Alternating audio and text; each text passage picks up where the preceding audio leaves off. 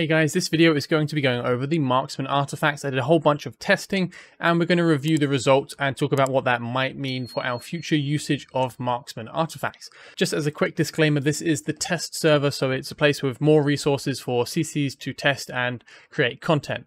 For the Marksman test, I chose to use Razaak. I don't have any awakenings on him, he is max level. I don't have any skill ups on him as I wanted his base attack to be 100% AoE damage so that I could test some of the AoE artifacts as well.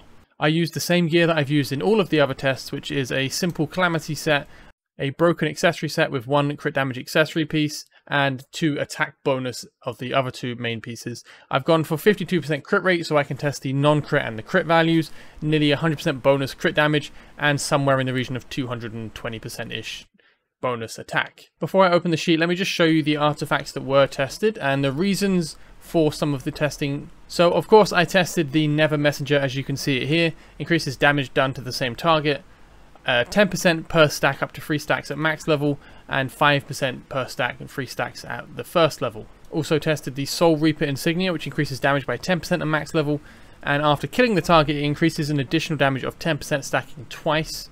Unleveled it's 5% instead of 10%, unleveled it's 5% base damage and 5% additional damage both instead of 10%, and it still stacks up to 2 times, so 15% versus 30%. Then we have the Blood Bond Signet. This is a 45% crit damage increase at the expense of 15% max HP at max level versus 20% crit damage increase of 30% max HP loss at minimum level. And finally, from the Myth tier, we have the Sharpshooter's Crest. At max level it's 30% AoE damage, and at minimum level it is 20%, so a 10% damage gain. Those are the Myth artifacts used.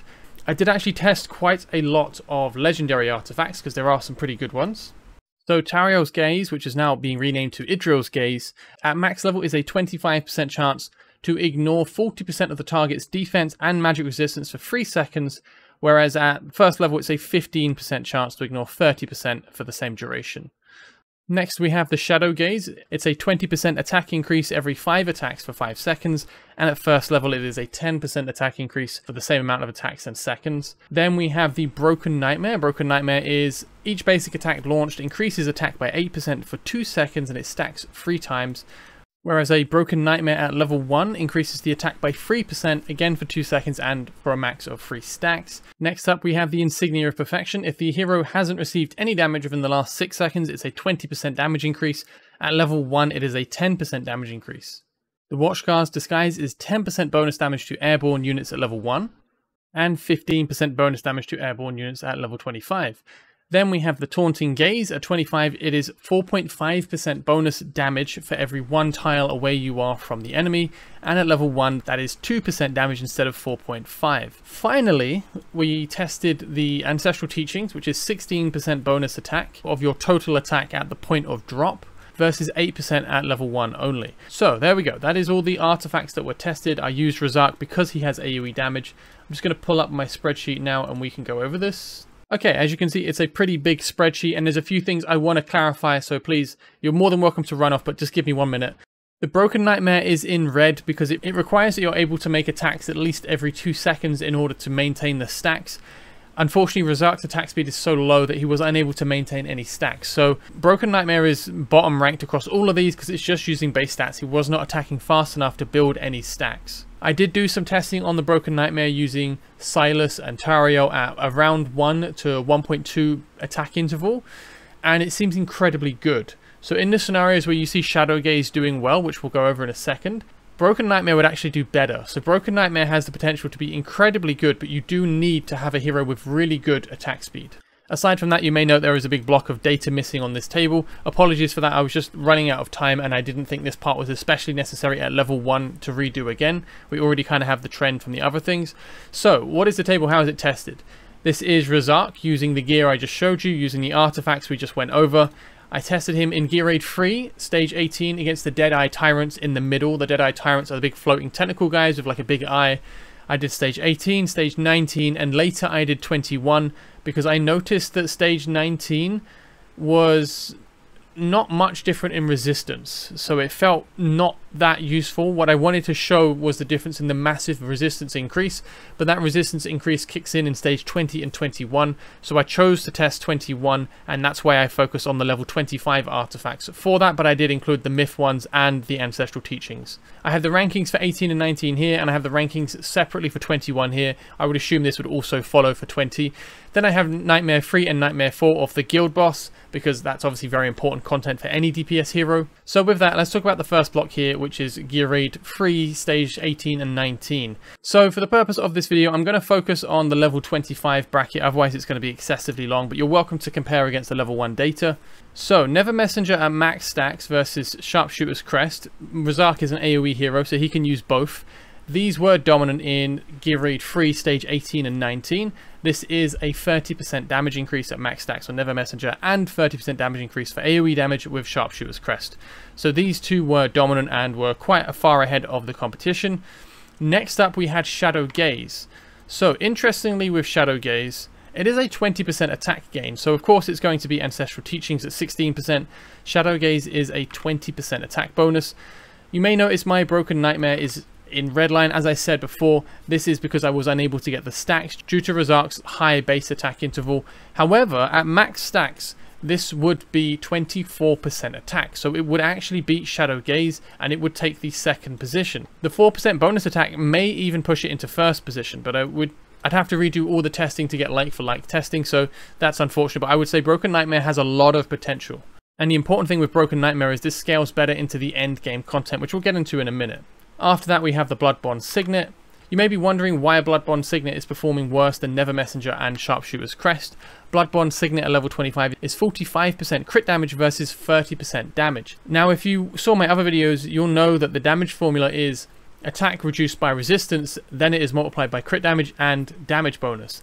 That means both crit damage and damage are applied after the enemy's resistance has already taken effect, and that means that they're interchangeable. When they come into the formula, it doesn't matter, and so they should have equal value. So you would expect Bloodborne Signet to actually perform the best. It is the highest bonus damage increment, 45%. However, the reason crit damage does not fare as well is because if you think back to how a damage formula is normally calculated, it is your attack times by your crit damage multiplier and then you reduce the resistances. That usually leads to wanting to balance the bonus attack with the crit damage because they scale off of each other, right? If you have way too much crit damage, then you're only multiplying a low value. If you have way too much attack, then you're not multiplying it by enough. So a balance in the middle is what you want typically. Because crit damage and damage are applied after resistance, it's the same relation. It means that you'll want to have a balanced crit damage and damage. Unfortunately, there aren't many ways to get bonus damage in the game, and it means that crit damage is basically less useful in most cases than damage bonus. You'll gain 50% bonus crit damage just from the base hero stats, and then most later game players who are using these kind of artifacts will have around 100 to 200% plus crit damage on top of that. So it gets way harder to use crit damage artifacts. However, there is an interesting caveat to this. Your damage multiplier is including your skills damage multiplier. So if I just pull down the sheet for 1 second, Razaak's ultimate is a 700% up to 1000% damage multiplier. It's damage multiplier, it's done at the end. So for Razaak, if he was using his ultimate and not his base attack, Bloodborne Signet would actually do pretty good, because he'll have way over the top in the bonus damage, but not that much in crit damage. So there are some interesting caveats to it that are definitely worth keeping in mind. Next up we have Tariel's Gaze, or Idril's Gaze. That is a 40% of the target's defense ignore, but in this stage there isn't that much defense to ignore, so it's performing decently, especially for a legendary, but not incredibly. Then we have Soul Reaper Insignia. At this point, a Soul Reaper Insignia is 10% damage bonus. We're not getting the other 20% from having enemies killed. Soul Reaper Insignia is not bad. It would perform the same as Never Messenger or Sharpshooter's Crest if you could maintain max stacks. However, there isn't a lot of content where you can consistently have those stacks up, so I'm not a huge fan of it personally. Then we have Ancestral Teachings because it's just a nice damage bonus.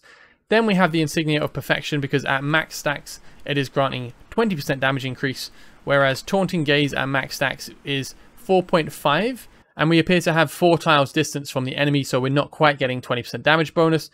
Then we have the Watchguard's Disguise, which is a 15% bonus damage to airborne enemies, so again, quite a bit lower. And then Broken Nightmare finally at the bottom, but again, that's because we're unable to maintain the stacks on Razaak. So, from Gear Raid 3, stage 18 to 19, what did we actually learn? Well, damage bonus is going to be the best here, which is why we see these two doing well, because the enemy does not have very high resistance.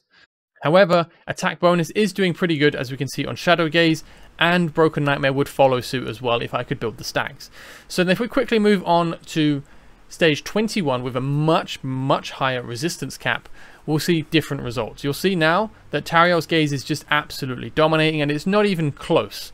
This is 15,000 damage on a crit versus 7,300 damage on a Never Messenger or a Sharpshooter's Crest crit. These are all level 25. So you're more than doubling your damage using a Tariel's Gaze. However, Tariel's Gaze is not that easy to use in my opinion for certain heroes. It is a very good artifact, definitely the best for this content, but you have to be picky about who you put it on.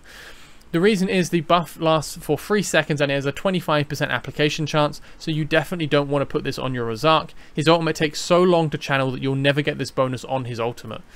So yeah, I think it's a great artifact. It's almost certainly the best in the game for the late stages of Gear Age 3, that being 20 and 21.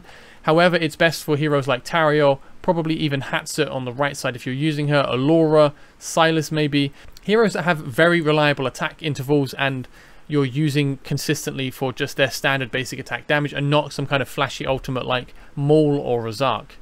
Then we have the Shadow Gaze. Again, this is because it's massive attack bonus, helping to overcome the enemy's resistance, because it's such a high resistance level at this point that getting more attack is just super important.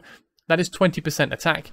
But Broken Nightmare would be 24% attack, so this would do better than Shadow Gaze and would probably be around 12k, I'm guessing. So Broken Nightmare would actually be very viable as well, but you would need a really good attack speed for this to actually work. From my testing on other heroes, around 1 second attack interval seemed to work. So third place we have Ancestral Teaching. So this artifact coming back again with a vengeance. Even though this is level 25, compared against some big artifacts, it is beating the Never Messenger and the Sharpshooter's Crest, because again it's just bonus attack, and this is such high resistance enemies that you do need the bonus attack. After that we do get the Never Messenger and Sharpshooter's Crest. They're not miles behind and they are more reliable overall, but I mean, Ancestral Teaching is just so cheap, right? It's so easy to get to this point. So then after that we have the Bloodborne Signet falling even further behind.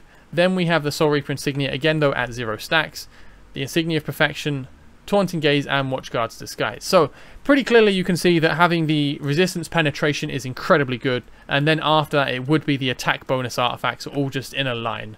So yeah, that's the main thing we can take away from that. If you're doing the later stages of Gear Age 3, Tariel's Gaze is just phenomenally useful. It's just absolutely hands down incredibly good to use, definitely the best to use on your fast attackers that you rely on to deal damage, ideally in the middle as well.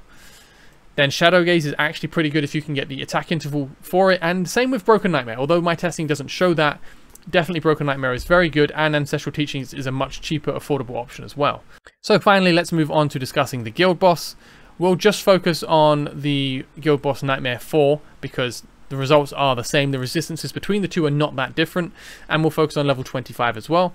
So again, because the resistance is lower on the boss, you can see that we have a win for Never Messenger and Sharpshooter's Crest. The bonus damage is just better than anything else at this moment because the resistance is not that high. However, Tariel's Gaze is second place behind the joint Never Messenger Sharpshooter's Crest, because I guess the resistance is high enough that it puts it kind of just behind it. So that's an interesting one.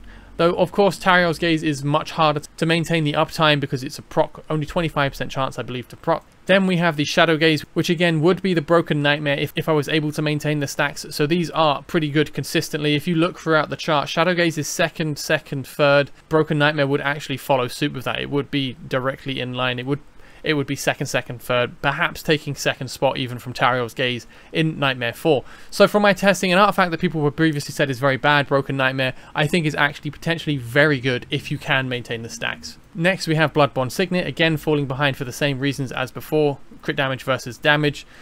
And then we have Ancestral Teachings doing a pretty good job. Soul Reaper Insignia again at 0 stacks, obviously not a guild boss item because you cannot build stacks here. Then we have the Taunting Gaze, which you would think would perform a bit better considering you've got so many tiles to build up the damage bonuses, and it does finally outperform these two artifacts, Insignia of Perfection and Watchguard's Disguise. But yeah, it wasn't enough for Taunting Gaze to go much further than that.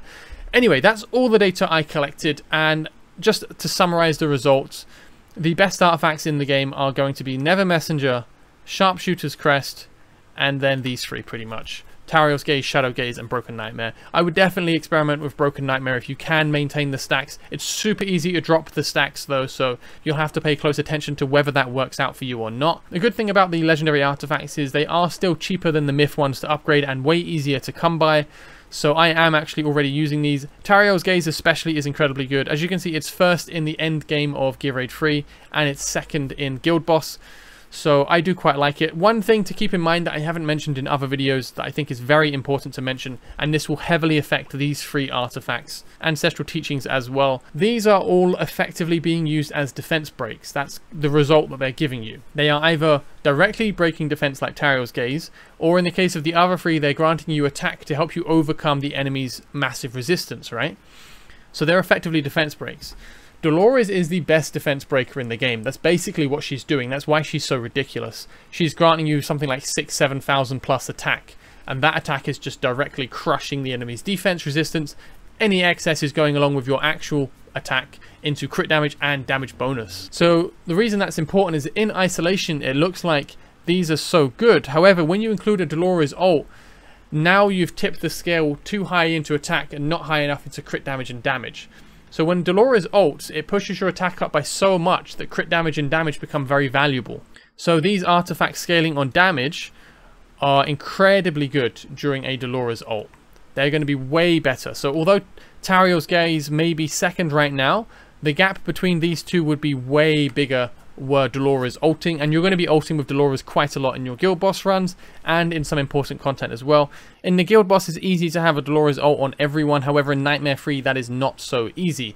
There's much less positions to use a Dolores to cover more heroes. You'll have someone on the right and the 4 platforms in the middle, and the 5 tiles in the middle cannot all be covered by one Dolores. So I think this still holds a lot of water. Obviously, Tariel's Gaze is still absolutely crushing it, and I would definitely use this over these, regardless of Dolores or not, for Gear Raid 3 2021. But for Guild Boss, I would keep in mind that your Dolores is going to really change the damage results. So definitely do some of your own testing.